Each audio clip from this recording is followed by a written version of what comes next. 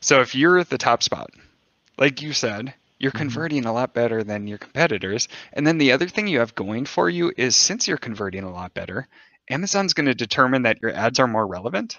And so they actually allow you to pay less than your competitors to own that top spot. Plus, you convert better. So it's like this Hmm. double benefit that you get from the conversion rates. Overall, more clicks lead to a sale, and I pay less per click than my competitors. It can give you a huge advantage overall. Yes, it does eat margin, but if your competitor is going to get the spot, they're probably going to have to pay more and they're not going to get as many sales.